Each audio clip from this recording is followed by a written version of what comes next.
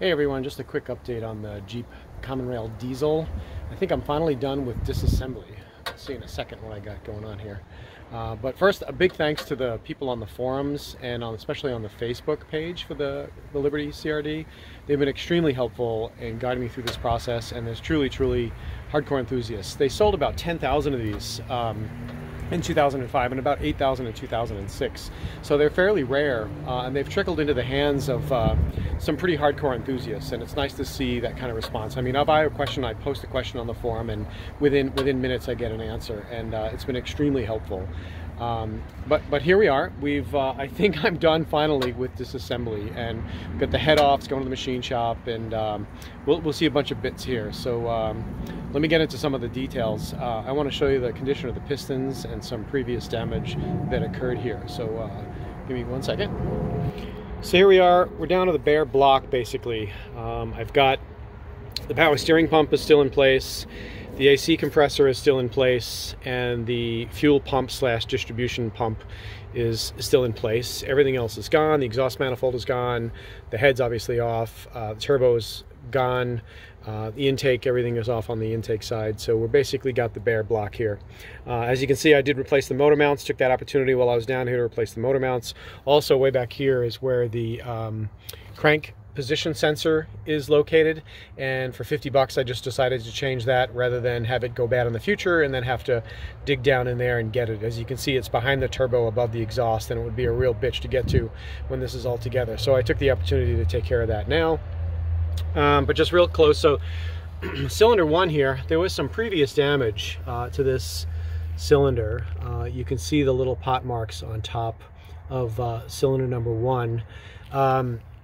And what that's from, the original engine had ceramic glow plugs in it. These are the replacements. These are the 5-volt metal plugs, glow plugs. The previous ones were ceramic, and they were prone to breaking off in the cylinder. And it looks like that's what happened here. If you look at this one mark right here, it lines up perfectly with the tip of a glow plug. So I think, and this was a recall way back when these were fairly new. Jeep recalled them, and they put the metal 5-volt glow plugs in. So I think that's what happened here on cylinder number 1, and also on cylinder number 4. It's got the same kind of markings on the top of the piston. I'll rotate this around and show you 2 and 3 in a second, but the cylinder walls actually look to be in good shape. So at some point when this recall was done and the original damage from these glow plugs was done, somebody determined that this was okay and that the pistons are still in good shape. And if you look at this mark right here, it's very close to the edge, and I'll move that down. I'll move the piston down here in a second. You can see that the cylinder wall is, I'm going to move it right now, it's in relatively good shape.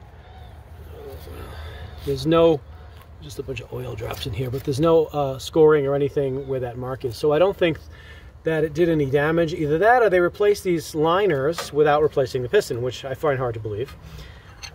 But as we do this, let me rotate 2 and 3 to the opposition here. So 2 is in pretty good shape, except for that this is the valve recess for the intake one. You see this little missing right there, that little missing chunk. Don't know what caused that. There doesn't appear to be any impact marks on top of the piston, but there's just some debris laying in here from the wind. And then cylinder 3 is in perfect shape. There's really no issues with 3. A little bit of marks right here, but I don't think that's anything. It can kind of wipe off. So I think the block is in good shape. So one thing, let me go back to piston number 1. Actually, while I'm on 2 here. So if I rock this piston back and forth, you can see there's a little bit of play at the top of its stroke, but they all seem to be the same amount of play. I think that's normal. The other thing, one of the guys on the forum suggested I do, and I did this. I had all the pistons in the mid-stroke, and I put 100 cc's of motor oil, so the Rotella T6 5W40 motor oil in the cylinders. Put the exact same amount, measured the amount, and let it sit. Timed it for 2 hours and came back, and it was essentially at the same height. And in fact, I let it sit overnight, and there was very little loss of leak down of oil past the ring. So I think the rings are good. And honestly, I have to draw the line somewhere, both from a budget perspective and from a time perspective. And I decided that this is going to be the line in the sand, the head gasket, right? So below this, we're going to leave everything in here as is. We're going to leave the pistons, we're going to leave the liners, we're going to leave the bearings, we're going to leave the oil pump, we're going to leave everything else there. Everything I'm going to do is the upper end. And in the future, if something goes wrong, I'll have a brand new upper end, and I'll then address the block situation. But I had to draw the line somewhere else. This, you know, it would have been a complete rebuild, and it would have drove the cost up, and I would have missed my time window. So that's what I've decided. Let me show you the other bits that came off of here and show you some of the unique features about this engine, because these guys on the forum are really hardcore, and it takes a hardcore bunch of guys to really embrace the unique challenges that this vehicle presents and this engine presents. One question for the guys on the forum, if you're watching, let me just show you here. Where'd my wrench? Here it is. So I'm going to put this back. I'm going to go back to top dead center on cylinder 1. Oops. So there's top dead center. Now the factory service manual says that the service position, where you reassemble your timing gears and your timing belt and everything, is 90 degrees after top dead center. And I'm assuming that means top dead center for cylinder 1. So if I go, so we're at top dead center now. If I put the wrench straight up and down, and I move it to 90 degrees. I'm going to actually move this wrench 90 degrees without pulling it off the hex. And there she is at 90 degrees. Now in this position, the dowel pin that goes into the flywheel through the case, the engine case, which is right back here. This little hole here is where the dowel pin goes, and it lines up with a hole in the flywheel, and that does not line up at 90 degrees off of top dead center. Where it does line up is where I have this mark, which is where you see it marked there. And that's probably about 45 degrees from top dead center is where that pin lines up. So I'm not exactly sure what's going on there. Is the factory service manual wrong at 90 degrees, or is perhaps my flywheel on in the wrong spot? And if that's the case, what do I do? So that's one issue we got to work through. All right, let me show you some of the other bits that I've got off this. All right, here's some of the water pump or cooling system bits. This is the back side of the water pump. It's actually in 2 halves. This gets bolted to the block. Oh, there's Daytona. Daytona, hey girl. This gets bolted to the block. Let me show you. So this, you can see the 4 studs here.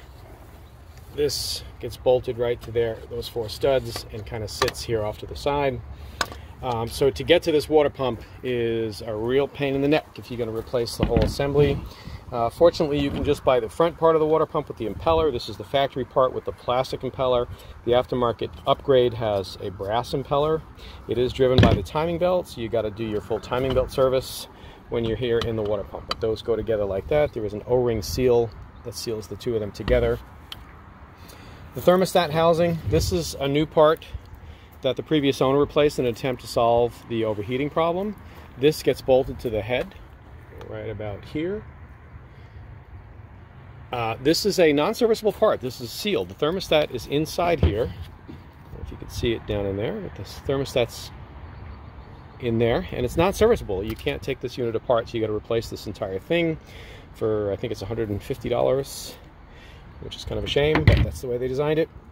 And then this guy, this is a point of some confusion. This is a viscous heater. It works like an air conditioning clutch. Sits up here. It's driven by the accessory. And because diesel engines are so thermally efficient, they don't produce much heat, especially in the wintertime. So this sole purpose of this thing is to create heat for the cabin. It's got a clutch on it, electrically engages when the temperature is below a certain point, and it actually just creates friction and creates heat for the cooling system. A lot of guys eliminate this. I guess they're not concerned about having heat. Even though I'm in Arizona, I will not be doing that. I like my heat. This is, I think, the last part of the cooling system. This is actually what drives the mechanical fan. This is bolted to the front of the engine and drives the mechanical fan attached to these threads, and it uses a viscous coupling to engage and disengage the cooling fan. Most of the time, most conventional engines, the cooling fan attaches to the front end of the water pump. In this case, it's quite a bit unique, different from that. All right, let's move on. Okay, here is the cylinder head off and the valve cover, which also houses the intake manifold as well as the cams.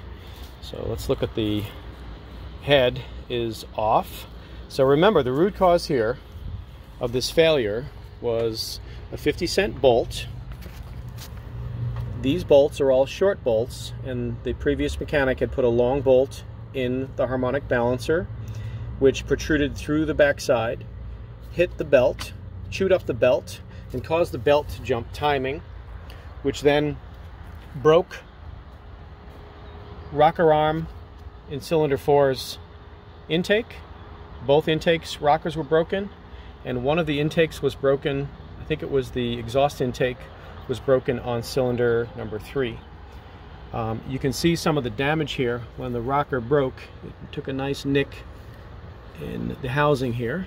This was a, let's see, this is a good one. This is the way it's supposed to look. And cylinder 4's got a big gash in it right here from that rocker arm. So other than that, this looks to be in good shape. I'll flip it over, show you the other side. Here's the other side of the head. So cylinders 1, 2, 3, and 4.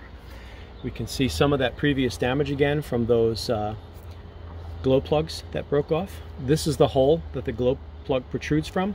This is the hole where the fuel injector protrudes from. Obviously somebody was in here to fix this damage. They left the damage to the piston, they left the damage to the surface of the head, but they did evidently replace one or more of the valves at the time. Cylinder 3 is good. Cylinder 2 is interesting. Notice on cylinder 3 you can see the pattern of the fuel injectors. There's clean marks, 1, 2, 3, 4, 5 marks radially around where the injector is. That shows the spray pattern. You can see that also on cylinder 4, but you don't see that on cylinder 3. I'm wondering if cylinder 3's fuel injector is not working properly. I did send them out for inspection and cleaning. We'll see what they come back like. And again, cylinder 1 has that same kind of radial pattern around the injector. But again, let me find my... So this is the glow plug. It goes in through the side here, and it protrudes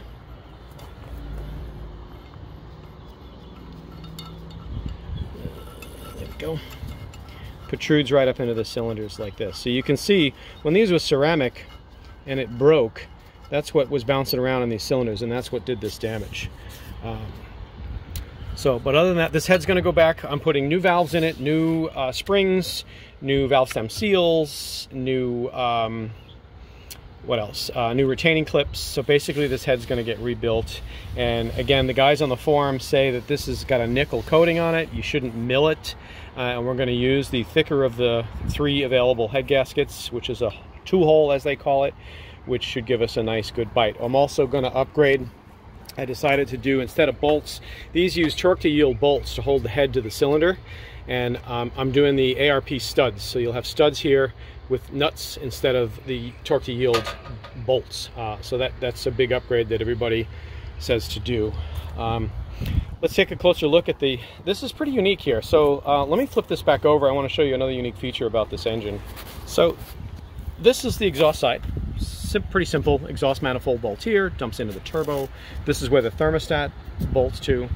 But up top here, these are the intake runners for one of the valves. And then these are the intake runners for the other valves. So each valve has its own unique tract. And then if you look at the intake manifold, which is also houses the cams, and they call it the valve cover, I guess technically that's true as well, they have runners that feed the center of the head, and then runners under here that feed the side of the head. So each individual intake valve has its own runner, which is pretty neat. This is where your positive crankcase ventilation goes. Your cam sensor is here. I'm also replacing that. Boost pressure sensor here. I'm also replacing that. Oil fill. And then your injectors sit down here in these wells. This is another interesting point I learned on the forums. There's a little cookie, if you will, that sits down in that bright shiny hole there. There's a little disc. It's a shim that is removable. I have them out now because I was cleaning them, and this is going to the machine shop also for cleaning. And that's what shim stacks the injector for its spacing, and it's held down by a little crow's foot bracket that bolts to here. So a lot of guys lose these when they send them out to the machine shop because they don't realize that it's not part of the head. It's a separate piece. Let me flip this over and show you the other side of this. All right, so this is the underside of what would be the intake manifold and the valve cover. Also the cams are in here. I have the cams removed. And again, here are the intake runner. So this is your main air intake. Notice the soot buildup from the EGR and the positive crankcase ventilation fumes. It builds up this nasty black residue. This is going out to a machine shop to have this all cleaned up. But notice again your intake track. So intake, intake, intake, intake, intake, intake, that line up with the unique intakes on the cylinder head. Another unique feature about this engine, the cams go in through here. You can't remove the caps, and then there's an end cap that pops over here to seal this. And you can see a previous butcher or so-called mechanic, I believe, I don't know if it's going to focus on this, but you can see the damage right here to this surface, and what that's from is somebody trying to knock this cap out and butchering this surface, trying to get these caps out to get the cams out. Whatever. So I mean, I think I can clean that up, and we get a new gasket obviously for this. But one of the unique features about this engine is these cams, the cam gears. There's no Woodruff key or any way that these are keyed to the cam. This is just a press fit, and these rotate with no locking position. So the timing marks on here are really kind of irrelevant. What really is critical is that you get that hole right there is what lines up to the locking pin of the service tool. When you put this thing 90 degrees off top dead center, that hole lines up with the hole here on the exhaust side, and then here on the intake side. So you have a pin that goes in here, a special tool that lines up with this mark, which is the exhaust cam, and then this mark, which is the intake cam. I did check the cam, it's in spec. There's no real wear on the lobes, which is good. Everything else looks relatively good. So this is going to go out to the machine shop, and hopefully we got some good news. We'll catch up with you later.